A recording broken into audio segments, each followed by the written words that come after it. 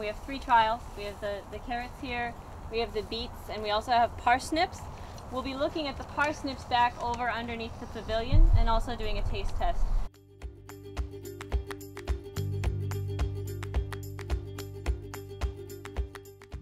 As you know, it's hard to find a decent carrot, and you don't want to commit to something new until you've seen some results.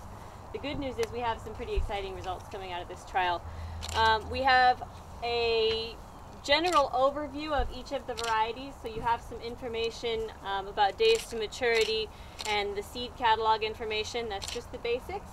But then we also have all of our yield data available as well. And we've done yield per 100 square foot, as well as extrapolated that out per acre in the carrot trial in particular.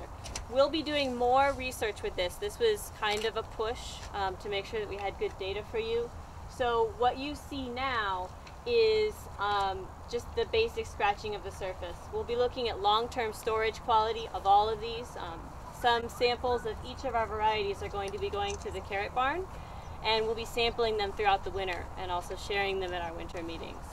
So lots of information is going to come out of this. Keep looking for more information through the Farm Hub and through our Eastern New York website, and you'll see that we'll just keep going. And